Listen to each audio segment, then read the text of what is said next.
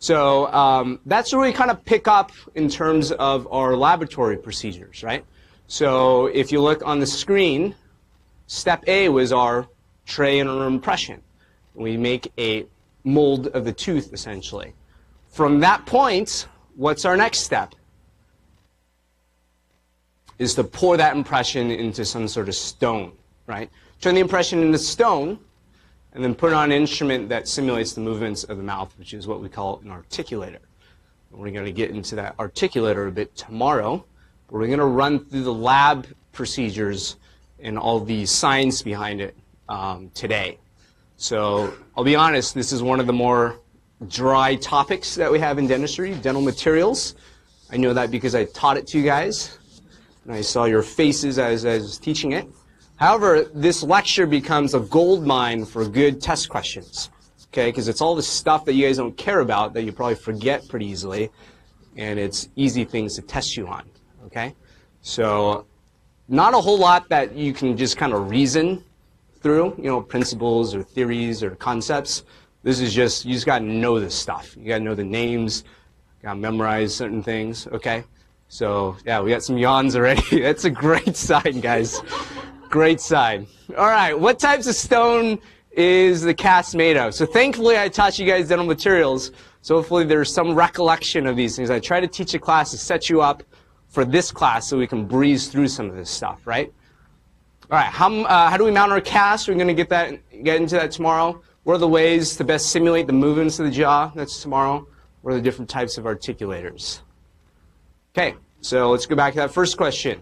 What do we pour this stone in? We pour it into gypsum, right? We know powder plus liquid, or powder plus water, is going to give us stone plus heat. So if you want to distill that down further, specifically, hemihydrate plus water gives you some sort of dihydrate plus some of the unreacted hemihydrate plus heat. And if you want the chemical formulations, that's down at the bottom. I don't need you to memorize the chemical formulas, but the important part, I think, of this setting reaction is the understanding that this is a dissolution precipitation theory. Okay? In other words, the way to think about it is as this reaction happens, you have crystals or nuclei that starts to crystallize and starts to propagate, and then you get a more firm kind of consistency as you go, right? It starts off watery, it starts to get a little bit kind of more fuller in body and kind of less viscous, and eventually it sets. So that's the idea, is that these crystals are growing and solidifying this gypsum. So we had this idea, or sometimes you'll see some dentists or lab technicians, they'll take a little bit of slurry water. You guys know what slurry water is? So from the model trimmer, right, you notice how there's water running through it to keep everything cool. Some of the water that runs off, right, there's a little hose that connects to the sink. If you take a little bit of water from that, you know, the used water, it's got little particles of stone. So if you use that water instead of water straight from the tap, what do you think is going to happen? The setting reactions occur faster, and why is that? Because it's got more sites of nucleation for this crystallization to occur. Okay? So write that down. Slurry water accelerates the setting of gypsum because it has more sites of nucleation. We also learned, maybe this is alginate, where some of us had used warm water. What happened to the alginate? Set real quick. Similar principle here. Warm water will probably accelerate the set of this gypsum. So be careful when you're pouring up your casts, the temperature of the water, especially here in Arizona, because some of those pipes get real warm, right, in the summers, okay? And that'll cost you. That's why some of us had to repeat that alginate multiple times.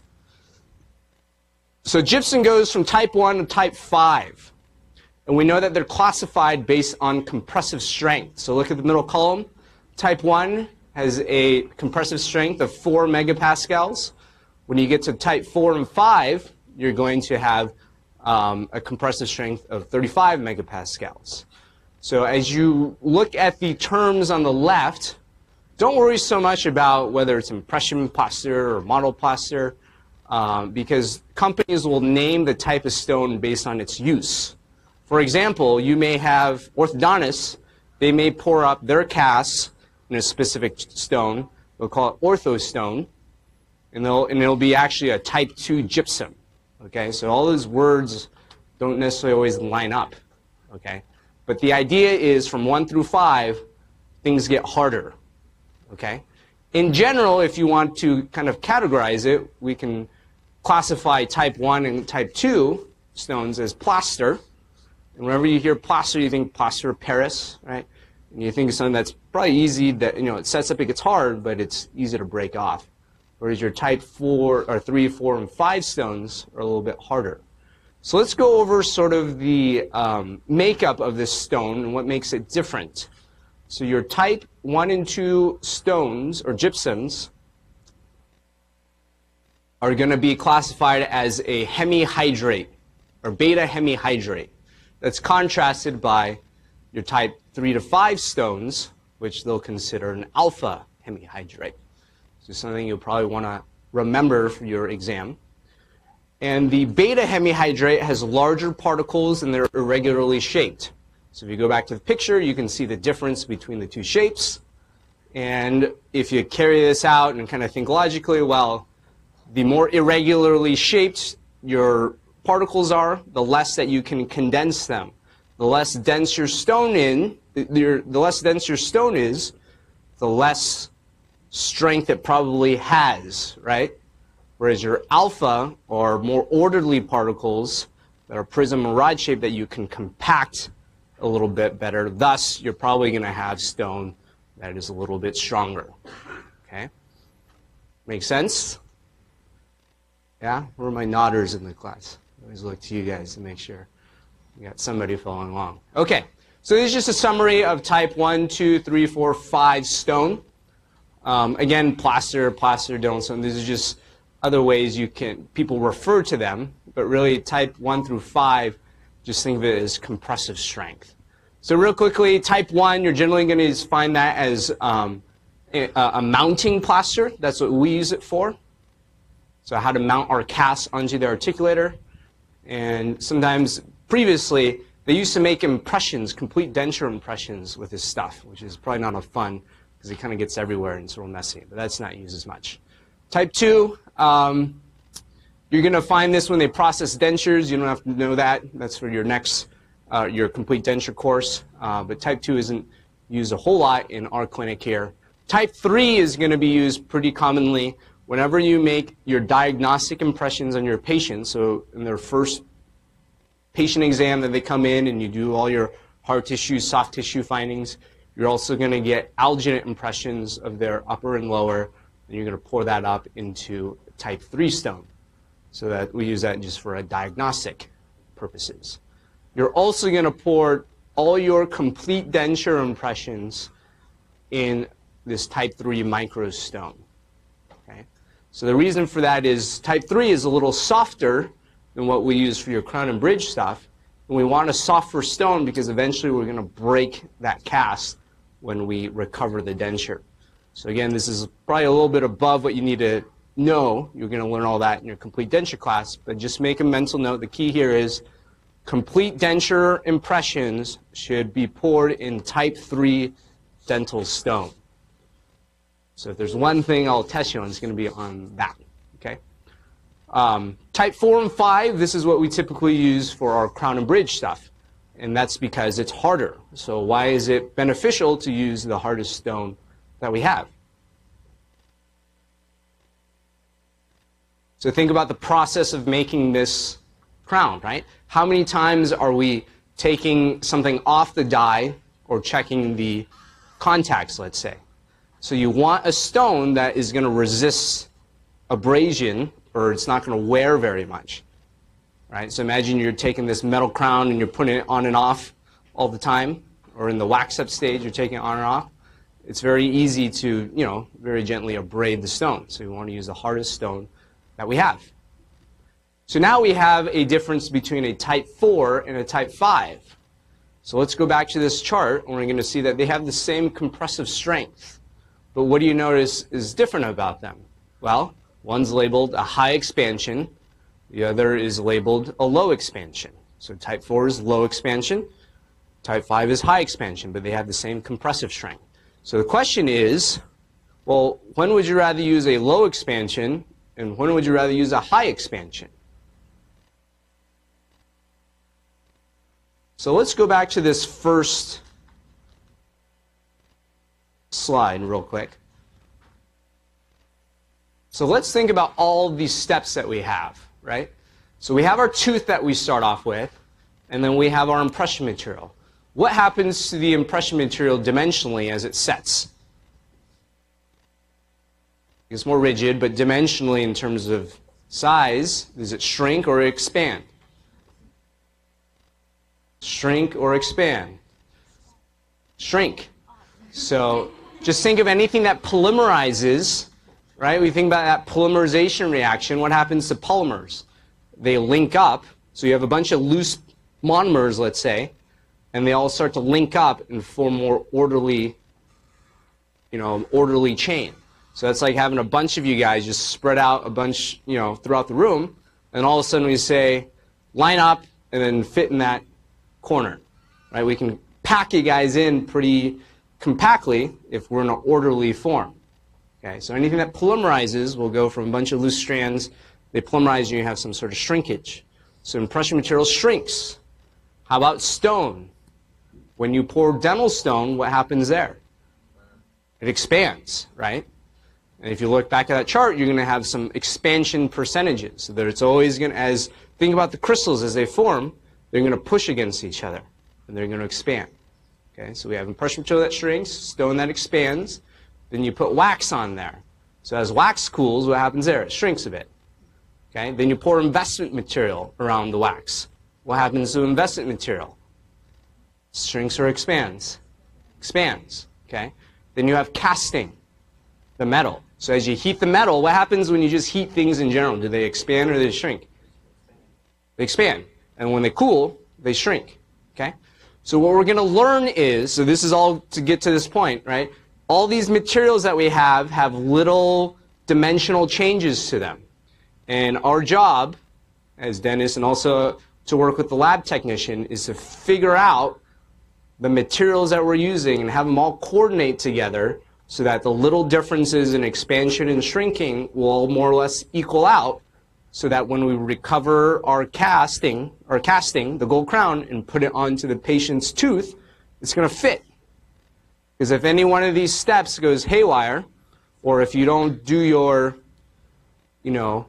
calculations, you don't really calculate anything, but you get the idea that if one of these things are way off, then you may get a restoration that's not going to fit the mouth.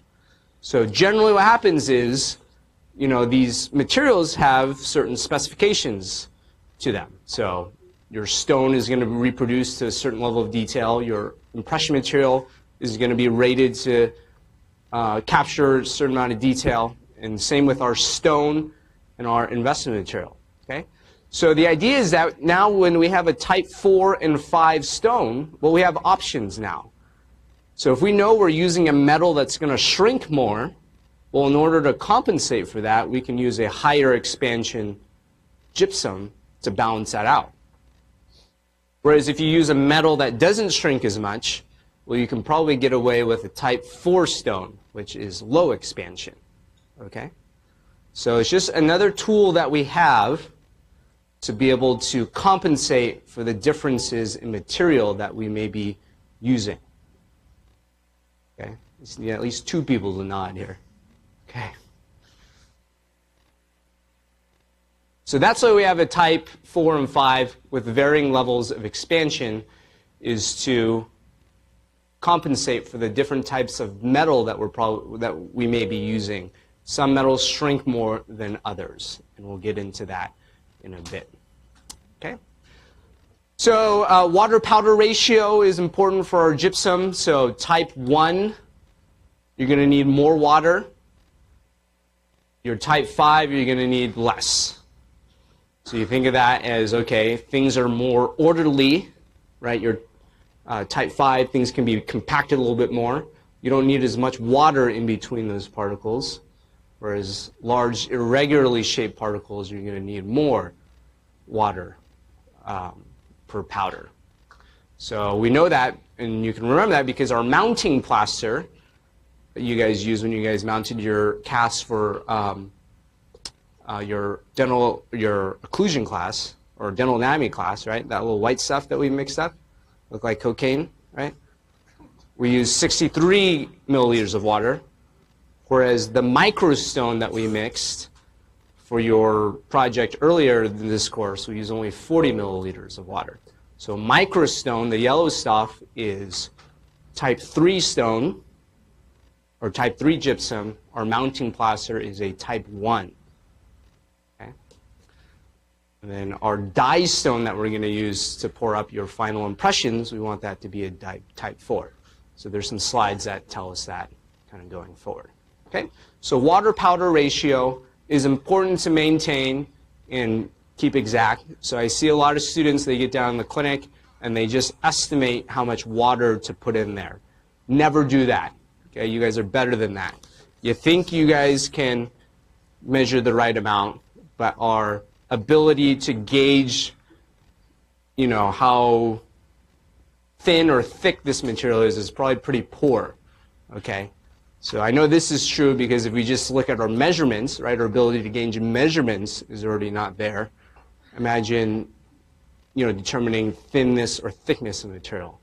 So the reason things don't work out generally is because we get lazy and then we try to mix things without measuring properly. Okay? So this isn't like baking a cookie where you can, oh, you mess up, you give it to your wife and they'll still eat it or something, right? This is somebody's mouth that you can do irreparable harm. So measure, just measure stuff. Okay? All right, so our type 4, specifically the type that we're using in our clinic is Excalibur. It's a type 4 high-strength stone. So you just want to put that into this lecture. And the reason I do this is because I feel like it's important for you guys as medical providers. You guys are going to be, one, like changing somebody's, like, their teeth. Like you're doing something irreversible, right? You're physically, like, taking away a part of their body, and then you're going to replace it with some sort of material. So if I were a patient, I'd want my dentist to know everything about anything that goes into my mouth, right? You're just not going to let a surgeon all of a sudden implant something into your knee, and you ask them, well, what is it? Well, I don't know, right?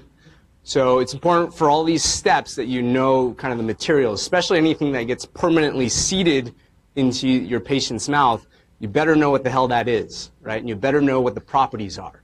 So whether it's a restoration, direct or indirect, so all the composites and bonding agent, 3rd, 4th, 5th, 6th generation, you better know that stuff, right? Because when you get down the clinic floor and we go, okay, what type of bonding resin are you going to be using? You don't have an answer, we'll send you home, okay? You're not going to put something in somebody's mouth that you don't know what you're putting in. So all your Fuji stuff, remember all your Fuji 2 liners, all that good stuff? Got to know what that is, okay? So as you guys prepare to transition the clinic, it's important to go back and kind of review those things. Okay, so type 4 stone, it's not going to go in somebody's mouth, but you got to know it's part of the process, okay? So vacuum mix, we teach you to put it in that vacuum mixer, and the reason for that, it creates a more dense, stronger stone. You can see the difference on the left. That's not vacuum mix. The one on the right is. You can see the smooth, homogeneous mixture. And that when that sets, guess which one's going to be stronger? The one that's vacuum mixed, right? Which one takes more time and effort? The one on the right, which is the one that you guys are going to be producing. The one on the right, because you guys are willing to make the time and effort to do the right thing. Okay?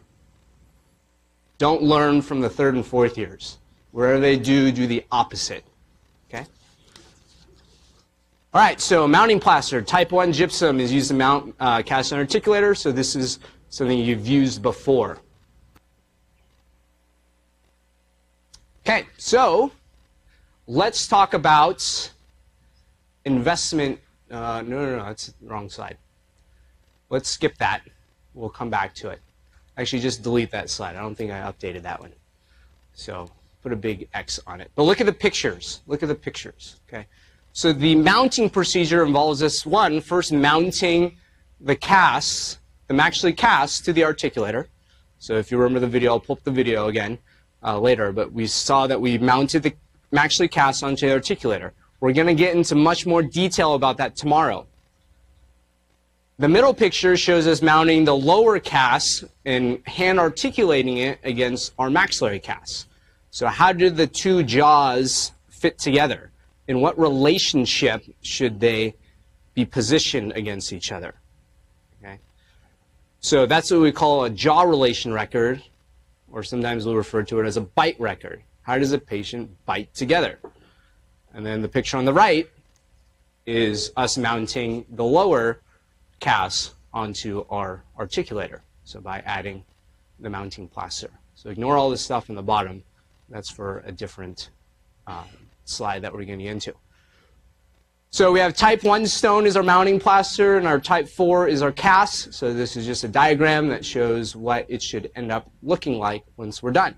And notice how the maxillary and mandibular casts are positioned in a way that reflects what the patient does in their mouth. So if you were to check the contacts on this cast, you would hope to find that the patient contacts in the same areas, right? So if you went around and checked with the articulating paper and mash, mash, mash, you're going to find dots in places. And if you did the same thing in the patient's mouth, hopefully the dots correspond. That means you've mounted that two casts together accurately. It reflects what the patient does. So the question is, well, how does the mandibular cast mounted against the maxillary cast? So one of the easiest ways is we just take the two casts and we hand articulate it, meaning we take the two casts and we just put them together. And we're saying that if the patient has a stable MIP, right, maximal intercuspated position, then there should be only one way in which that kind of fits together. So think of a puzzle, and you got all these deep grooves and cusps, and if they all line up, they're just going to lock in and sock in, right? Think about how long you've been using your teeth for, right? So when's the last tooth that's erupted? I don't know any of this stuff anymore. Are you guys having? Oh, yeah, you guys did. This is your dental anatomy. Third molars. All right, forget the third molars. Second molars. At 12, okay. And then how old? We'll pick on you. How old are you? I am 27. 27, okay. So 27 minus 12, what's that? 41. 41 minus 12. 41 minus 12 is like 30. Okay. 29. So for 30 years, for 29 years, Kimball has been using his teeth in a certain way, and he's been going to the certain end position where all his teeth come together. We call that end position MIP, maximum intercuspal position. If you made casts of his teeth and you put them together, how many different positions would you find that that's still stable?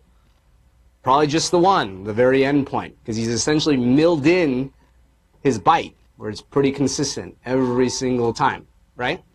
So for most of the patients that you'll see on this dental clinic, will have a pretty stable maximum intercuspal position. The ones that don't, that have a lot of issues, tend to, usually it's more involved and gets referred out. Okay? We'll go over a few scenarios where you can't get a MIP, and we'll show you a few workarounds. Okay? So hand articulation, you guys get that principle?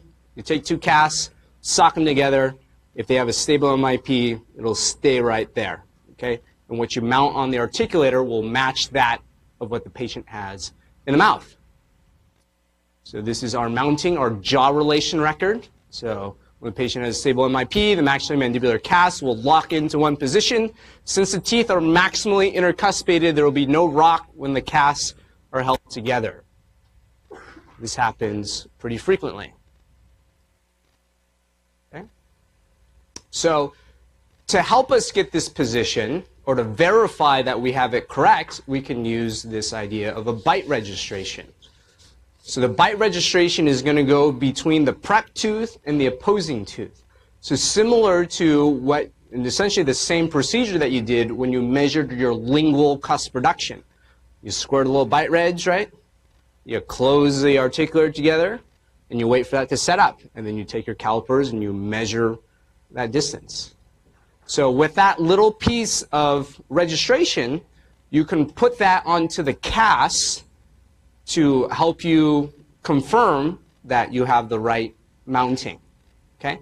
So when you have a stable MIP, that helps confirm your mounting, or it helps facilitate your jaw relation. If you happen to lose that registration, well, you can still mount the case, right? If you have a stable MIP, you can still physically put the two casts together. There are certain situations where if you don't have that registration, you're going to find a little rock in your cast. So in this example here, you can see the last 3 teeth have been ground down. So now you've lost your one leg of a tripod. Think of it that way. So that will help support the cast when you kind of hold them together. Okay? So when MIP is not achievable, so some examples are flatworm teeth or unable to tripod due to missing teeth, or prep teeth, we should probably say as well, a bite registration is required to mount the cast accurately. So we'll get into a specific situation in a few slides. But first, let's talk about this bite reg. So you always want it between the prep tooth and the opposing tooth. You don't want it to leak over on teeth that are in contact with each other. Okay? So we'll talk about that why. But before we get there, we always want to trim our bite record. So this is an example of a bite registration that was made that has not been trimmed. So if you look at the junction between the teeth and the bite reg, you can see a small little gap. Let me jump forward. After we've trimmed the record, you can see that the maxillary teeth fit into that bite reg much better. And why do you think that is after trimming it? Well, I'll explain that. All right, so this is somebody's teeth that my 5-year-old drew. I don't have a 5-year-old, but...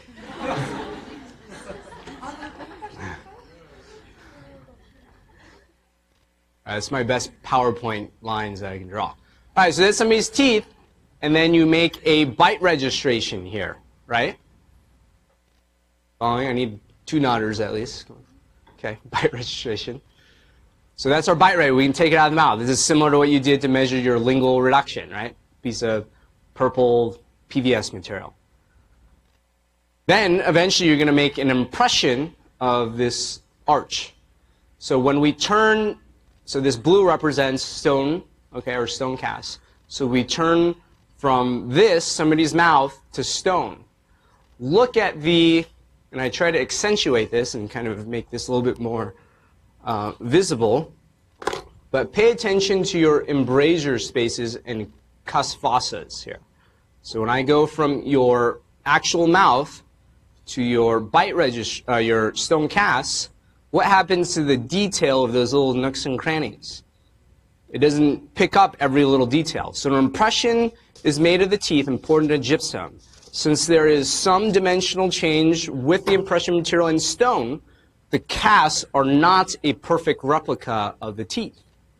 So it's in these areas, usually, the embrasure spaces or the fossas is where you don't pick up sort of the surface detail of it.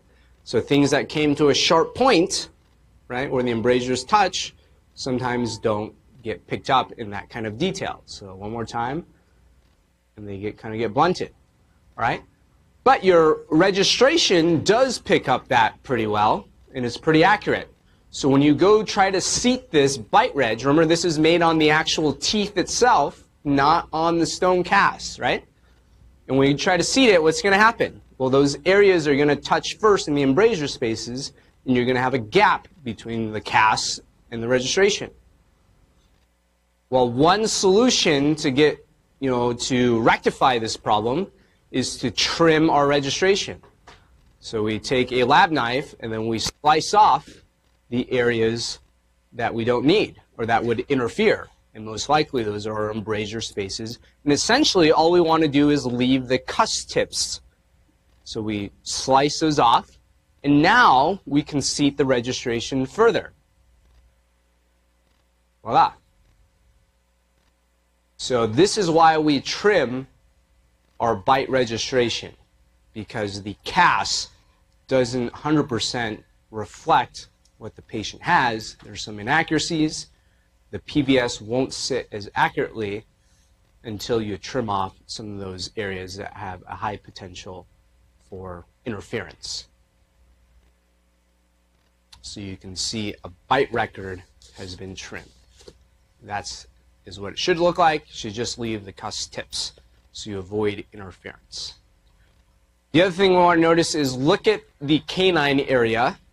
So the canines are not prepared, but some of it had leaked over to a tooth-to-tooth contact. Okay.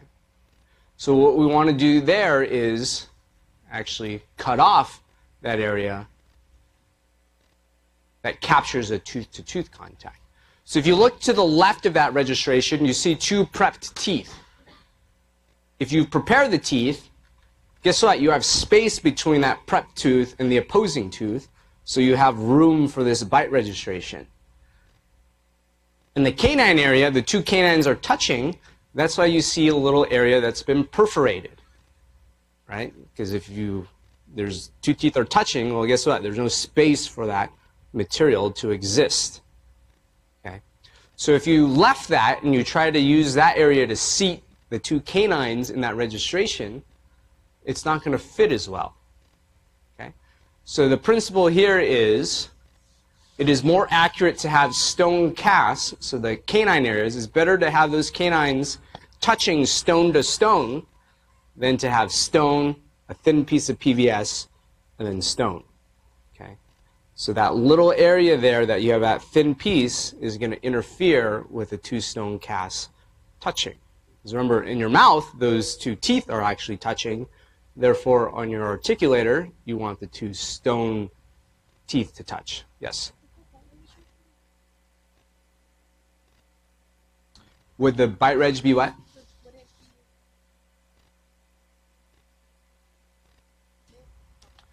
No, because when you put the bite reg in, it's viscous enough that when you close, it'll push it out of the way. That's why, and most of the time, when you have that situation, you're going to have an actual hole or perforation there. Okay? Yeah. So yes, if you don't time your registration well, let's say you know, because it has a certain working time, right? And some registrations are going to have a fast working time, some are going to have a slow. Let's say you put the registration on the tooth, and then you, I don't know, check your phone, and you wait, and oh yeah, you have to close, and you've exceeded that working time, and then they close, then that material may not get out of the way because it already started to set. But if you place that material and then they close down within the working time, that material should get out of the way and not cause the occlusion to be high, right? Is that what you're trying to get at? Okay, good question. All right, so we're going to trim it in both directions. One, to avoid tooth-to-tooth contact, and then two, to just leave the cusp tips. What time is it? You guys need a break? Let's take a break.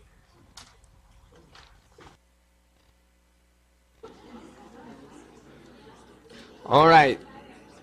So let's get in this situation. So primarily we've been working in scenarios that we know we can just hand articulate, meaning we got a stable maximum intercuspation position.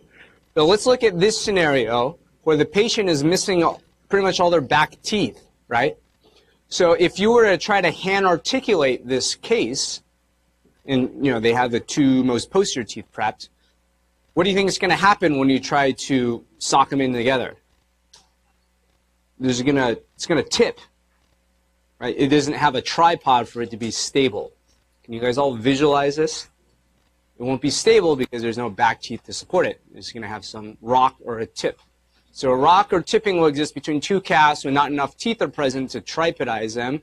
In order to stabilize the two casts together, a record base, so this is a new term for you, needs to be fabricated on the master cast. So when we say master cast, what we mean is the cast in which your final impression is poured out of, to provide a platform for a bite registration to be made intraorally. So let me reemphasize, the bite record that you make is made inside the patient's mouth and then is seated onto the master cast, just to be clear. So the bite registration is made intraorally and it's seated on your stone cast. So as we can see that there's not enough, there's not enough teeth here to stabilize the two casts together. So when you try to mash them together, it's going to tip. So when you think of all the possibilities of errors, if you don't do anything to help yourself, the space in the posterior, well, you're not really sure how wide or how much space should be there, right? Could it be, does the patient have this space on the left, which is a lot, or does the patient have a little bit of space, as shown on the picture on the right? That's a big question mark, right? So the orientation of the jaw relation in which the two casts are mounted against each other, we need to mount that a little bit more accurately than just kind of guessing what that distance should be, because that's going to affect the occlusion of our crown. So the solution to that is to make what we call a record base. So this is made out of a pink triad. So triad you've used before. It's the same material that you use for your custom tray. It's UDMA, urethane dimethacrylate. And instead of clear, it's going to be pink. So the base of that is made off of your master cast. So that fits onto that cast pretty snugly. And on top of that, you're going to add a little bit of wax. So you add wax because you can quickly add or subtract wax when you try this in the patient's mouth. So wax and pink triad. So this is fabricated on the cast, but then is taken to the patient's mouth and you put it in the patient's mouth. So what you're trying to get after is once you put the pink or your record base in the patient's mouth, you're going to want a bit of space that exists between the wax and then the opposing tooth. So you generally want about 2-3 millimeters of space so that you can squirt some bite registration material in between and then have them close together. So again, this is all done in the patient's mouth. Once that material sets, you can take that record base plus the bite registration that you made and put it onto your master cast as depicted in this picture. Then you can put the stone cast onto the bite record. So you generally want about a 2 to 3 millimeter thickness of material there for some rigidity. Okay, so that's what the 2 to 3 millimeters there signifies, is that between the wax and then the opposing teeth, you want to leave some space for your bite registration. Question? I know I'm completely ignorant, but why are you using so many different materials? You know, why do you put the wax in there if you're going to have 2 to 3 millimeters anyway of register? You know. Okay. So, because when you first make the record base, you're not sure how much space you need. So wax is used because you can heat up a little paddle and then quickly melt that to get your 2 to 3 millimeters space. Or you can quickly add wax to bulk it up. So wax is used as just a material that's easy to control the height of it to get your 2 to 3 millimeters, and then you can fill that with your bite reg. So the idea is that you're not really sure how tall to make that at first, okay, until you try it in the patient's mouth.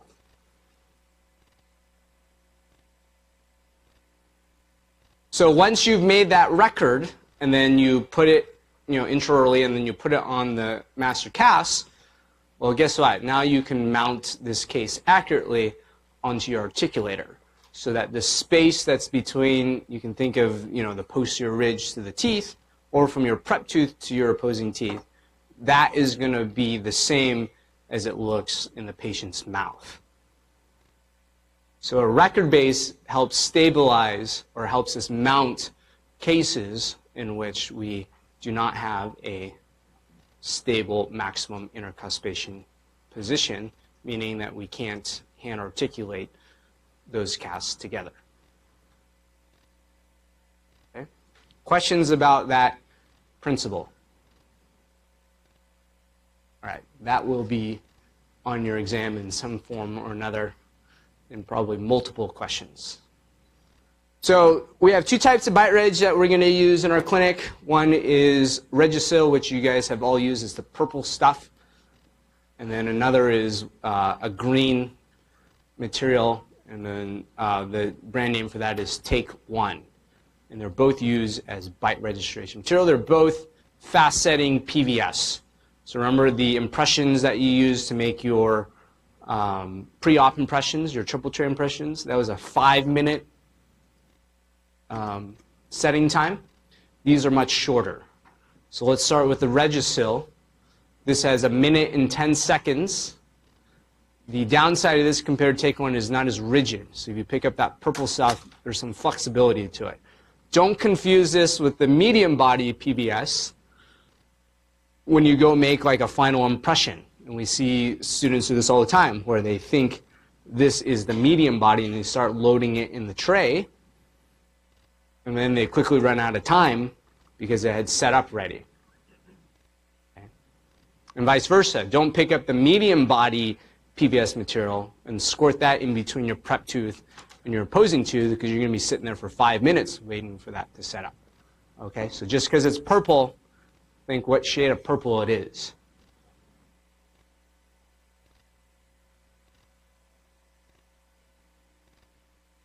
Then we have our Take One. So this is a much shorter working time. I don't think I put it on there. It should be 15 seconds. I'll update that.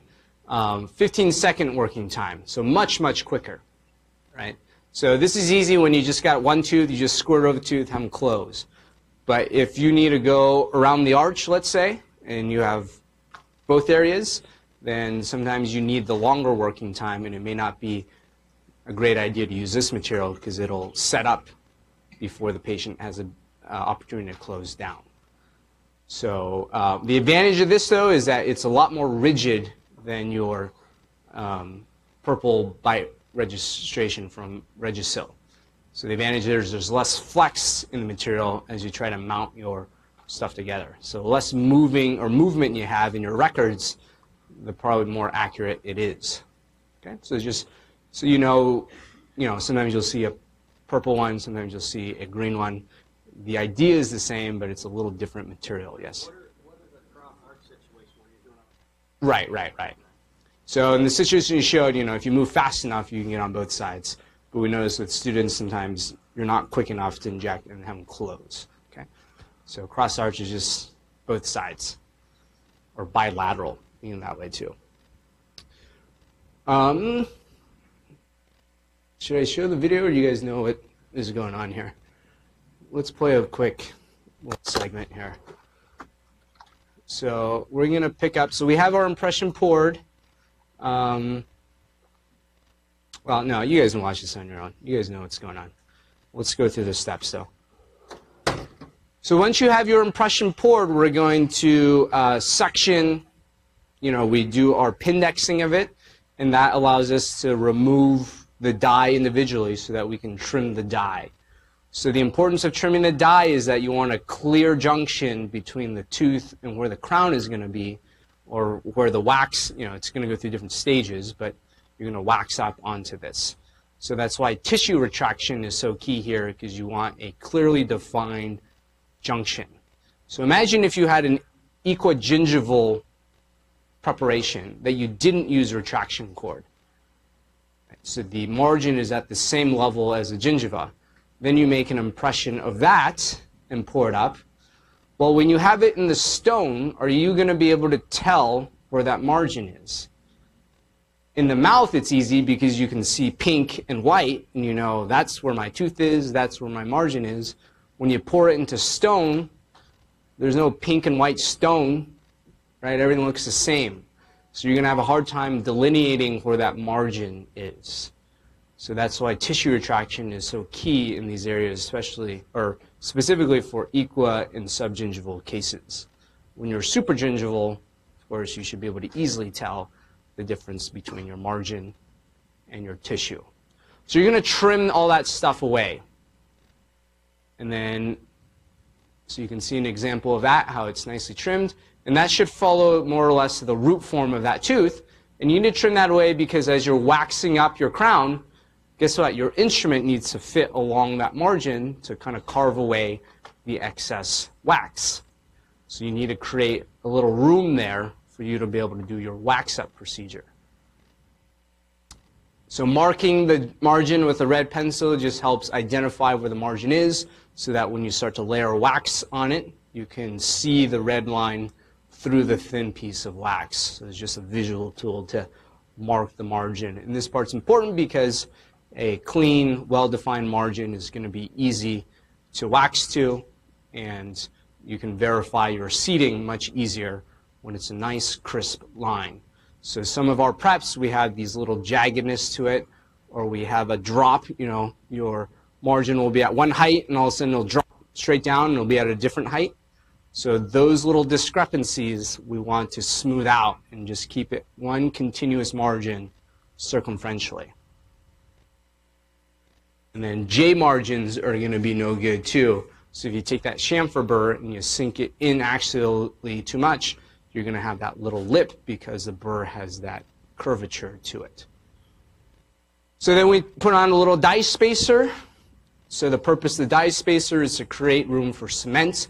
We've gone over this. If you don't have this or your die spacer is not enough, what's going to happen to your crown when you seat it in the mouth?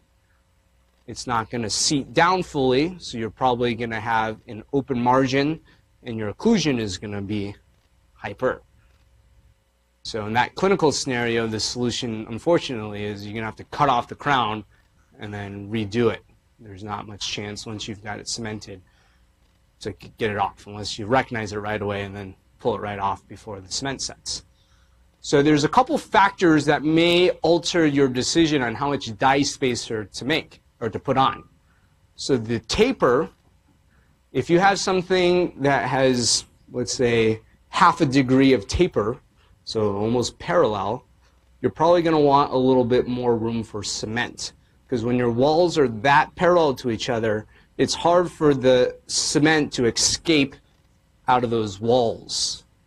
Whereas if you have something that leans in quite a bit, as you seat it, you got plenty of room for that cement to escape.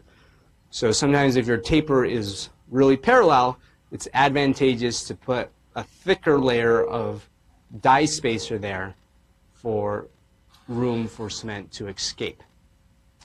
Similarly, depending on the type of cement you use, so cements, and we'll get into this in a different lecture, but the important thing to know for the next few days for the quiz and exam is that some cements are going to have what they call a thicker film thickness. So film thickness is if you took cement and let's say you put it between two glass slabs, right? And you just push the two glass slabs together. How thin can you get that cement to be? So the standard is zinc phosphate. That's about 25 microns of film thickness. Some of the other types of cement that we'll use, as an example, a resin cement is going to have a much thicker film thickness, meaning you can't compress that cement to a really, really thin layer. It's going to be thicker than other types of cement. Okay? So the thicker the film thickness of the cement, you may want a larger amount of die spacer. Because again, the die spacer it makes room for the cement.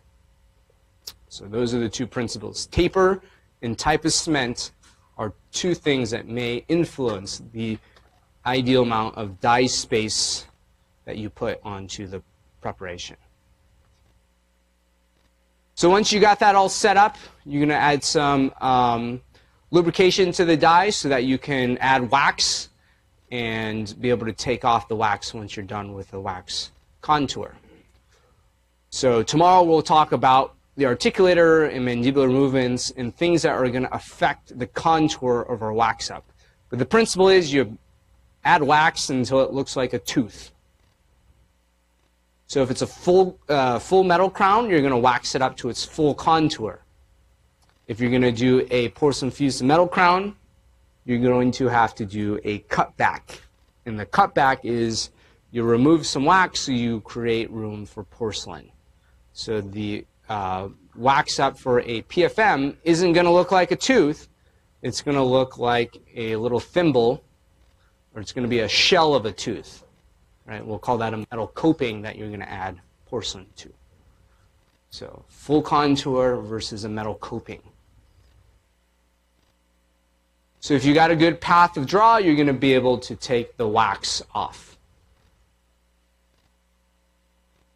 Okay, so stuff you've seen before.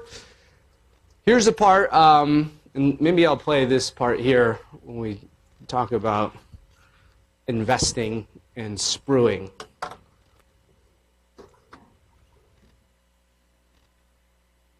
So this is mounting. We put the die spacer. We wax it up.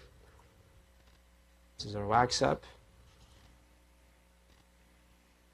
So this red stuff is wax. And then this is going on what we call a crucible former. Remember, we'll have a ring that goes around it. So this is what we'll call a runner bar. And then our sprue attaches to our crown. And this is our crucible former.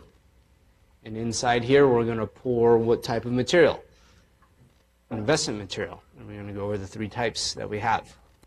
So that gets mixed up.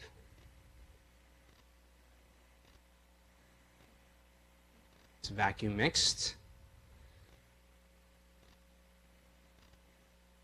And that will be poured into the crucible former, and we want to make sure that the investment material completely captures all the detail of our crown. So we take a finer instrument to make sure that there's no voids, and then we can later fill in the rest of that. So that is our wax pattern that will get burned out when we place it in the furnace. We'll let that material set up. So that's investment material with wax inside, and all that disappears as you heat it, and then you're going to sling all this metal into that opening. That's going to fill that cavity with metal. Break it out, and then recover your casting. Okay? So let's quickly go over what we have to know about that process. So this is what we call the sprue. And again, this is our crucible. So the sprue must allow the molten wax to escape from the mold, and it must enable the molten metal to flow into the mold with as little turbulence as possible. The sprue should be attached to the bulkiest, non-critical part of the pattern, normally the largest non-functional cusp. It is used at a minimum of 6 millimeters from the top. So the key points here, you want to place this so it's not at the very top. You want at least 6 millimeters of space. The sprue should attach to the bulkiest area, to the bulkiest non-critical part of the pattern. So generally for a gold crown, this is going to be our non-functional cusp. So underline that sentence. So let's think about, as you know, the metal gets slung into this space, right? Sometimes you'll see this, what we call a runner bar. You can think of this as a reservoir of metal that the material is going to flow into from. So this whole thing gets spun, and you can imagine the path that the metal is going to take as it casts. If you think about the ends of the casting, right, the metal is going to come through here, it's going to move here, and then it's going to hit the margin. That's the furthest area from that reservoir. The key here is that you want the, well, let's back it up. As the metal flows through here and it touches the wall of the investment, that's the area that's going to cool first. So as things cool, things are going to shrink, right? So if you look at the kind of a time lapse of it, things here are going to cool first, then it'll cool here, then it'll cool here, cool here, cool here. And finally, the last area that's going to cool is the reservoir of metal. So you want to maintain a reservoir of molten metal away from your casting. because you want all this to solidify first, and by the time you get here, this is the part that solidifies last. So the area that solidifies last is going to contain what we call some sort of suckback porosity. Okay? All castings contain porosity in the area that solidifies last. Therefore, correct placement of the wax pattern will ensure that porosity will exist in the reservoir and not in the crown. So if you placed your wax pattern or your crown in an area that is not, let's say you mixed up or you place it in an incorrect position, where all of a sudden the area that cools first is this reservoir, well, you're not going to have enough molten wax to flow into your casting. Okay? So the point is, you always want a pool of molten metal to fling or sling into your casting. So that's sort of the principle. Now again, you guys are going to do very little, almost no casting in your dental careers, but I think they're going to test you on the boards, so we'll give it to you there. But sometimes when you're troubleshooting with a lab and you're consistently getting castings that don't fit, it's important to know some of these procedures so that you can help your lab tech troubleshoot some potential problems. Okay? So the idea is that the main principle is you want a pool of molten metal that stays warm so that you have a reservoir of metal that can fill your casting, so that all this stuff cools first and then this part cools last. You don't want it reversed, where this cools last and then this cools first.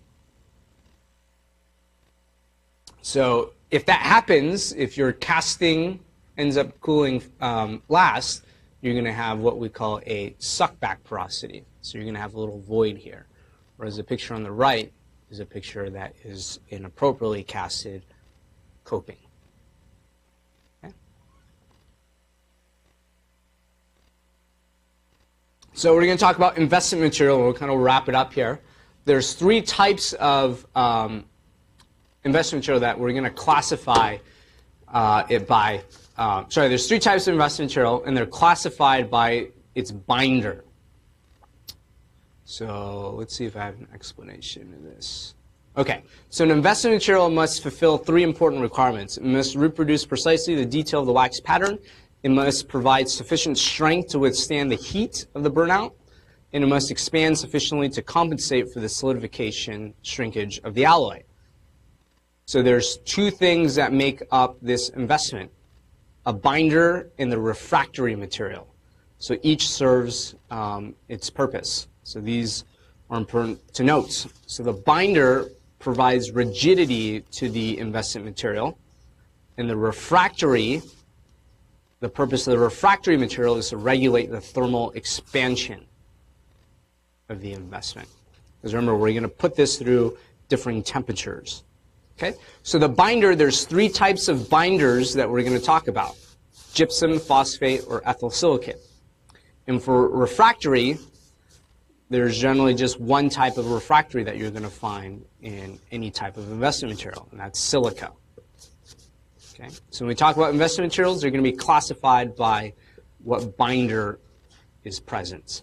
But they're all going to have silica in it. So again, binder, refractory material. Those are the two things contained in it. Let's talk about the classification of these investment materials based on binders. So you have three types: gypsum-based investment material, phosphate-based, and ethyl silicate. So let's focus on gypsum and phosphate. These are used for casting of crowns and bridges. Prior to gold being very expensive, we were using a lot of gypsum-based investment material because it gives us the best surface detail, but it was limited to the heat in which it can withstand. So gypsum-based material represents the type traditionally used for the conventional casting of gold alloys, inlays, onlays, crowns, and FPDs, which are bridges. But it's limited to high gold-containing alloys with melting ranges below 1,000 degrees Celsius. Okay? So that's the melting range of the metal to be used. What I have written above, the below 650 degrees centigrade, is the temperature that the investment material should be placed in terms of the oven temperature. Okay, so there's two different things, right? The temperature that you set your oven in, that you put the investment material in, and then the temperature that the metal needs to be raised to in order for it to be melted. So we almost never use gypsum-based investment material because we hardly use any metals that contain such a high amount of gold anymore. And the reason for that is just the cost of gold has gotten so expensive over the years. So in turn, what they developed was a phosphate-bonded investment material. So this allows for higher temperatures.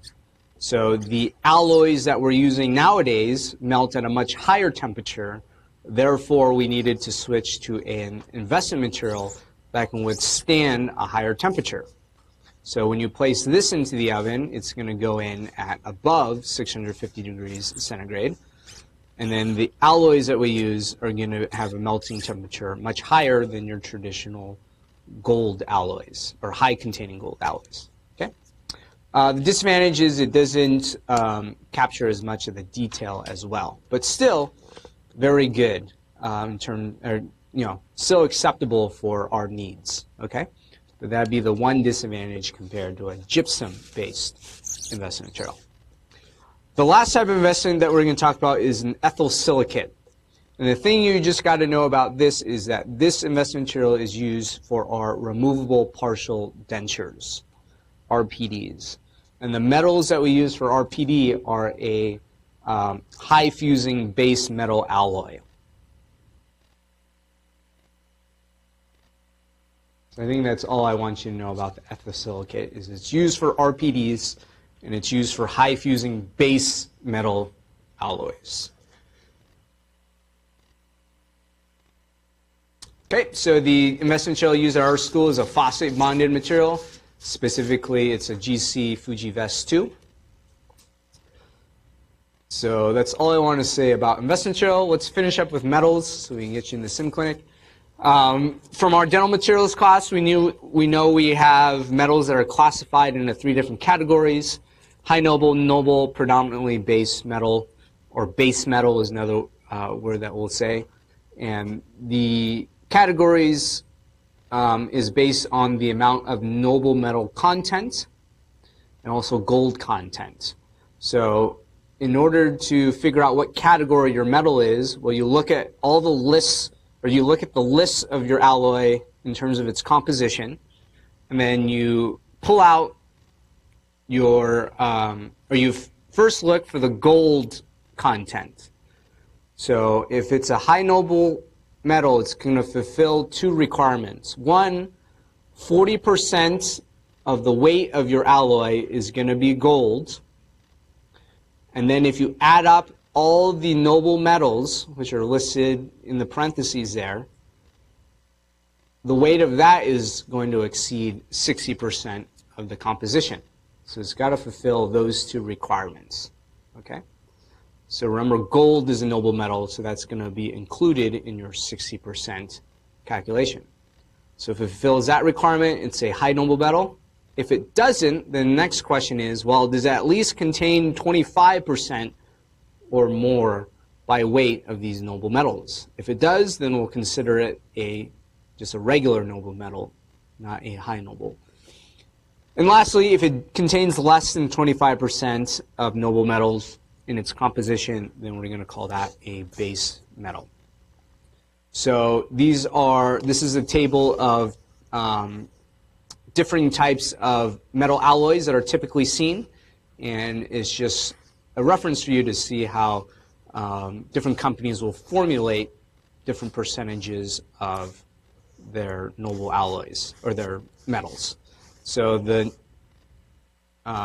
element listed first is generally going to be the highest containing element in that alloy, and then each subsequent material is going to be of lesser containing. So the highest, the top ones are mostly gold, so that's listed first.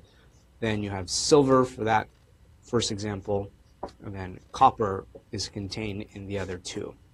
So that's just for your reference.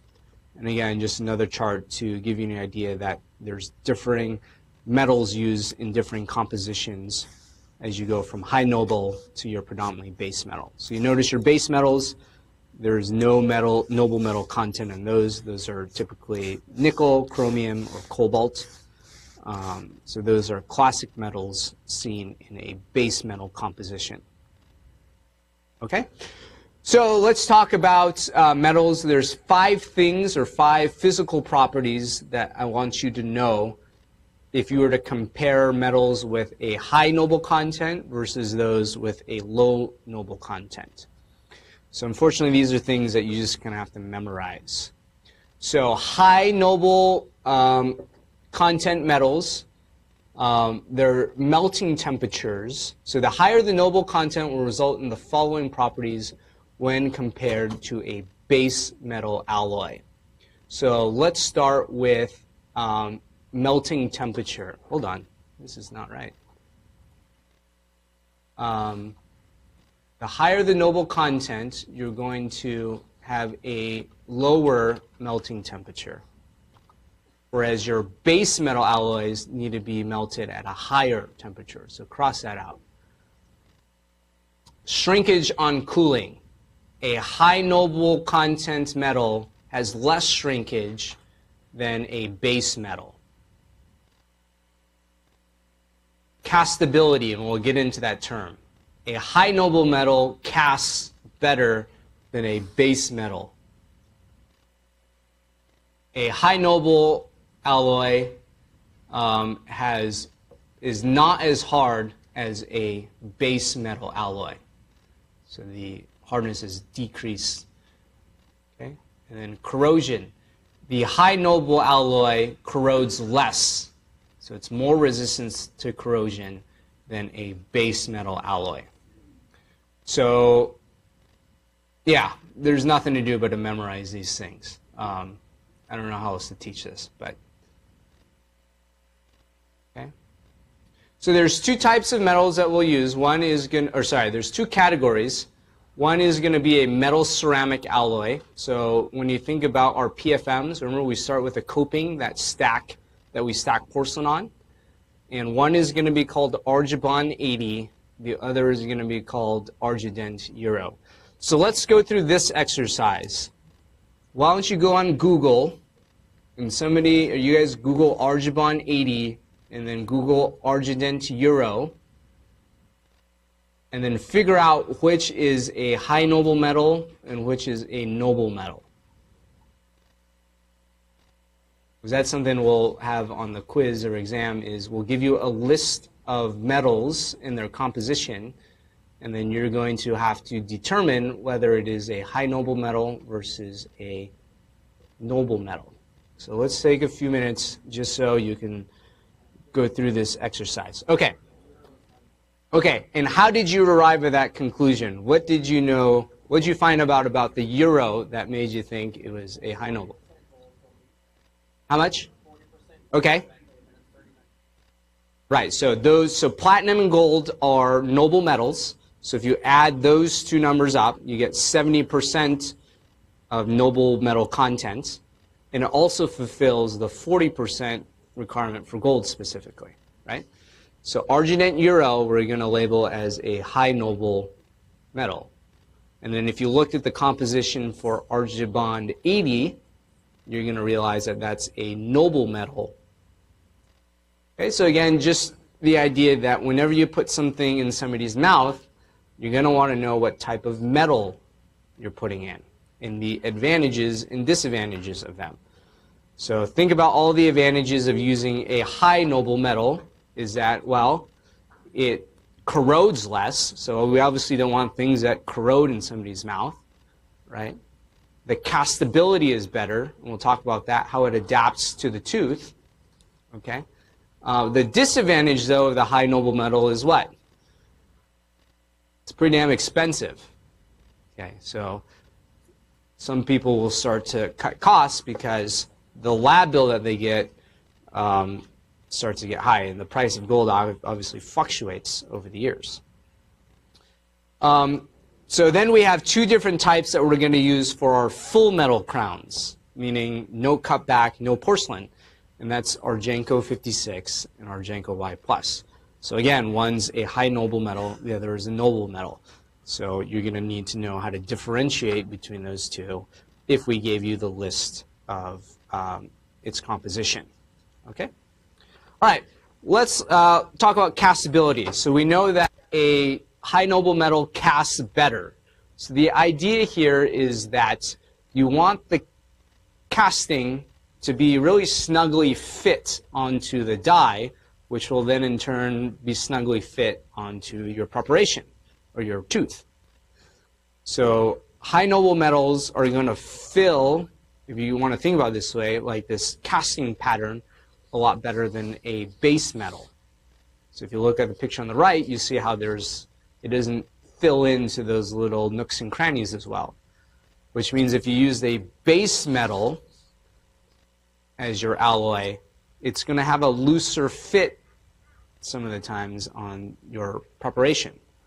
Okay? So a high noble metal is going to fit or adapt to the tooth better than a base metal because of this idea of castability. Another word that you'll hear us use is how well adapted or adaptability of that crown onto the tooth preparation. Okay?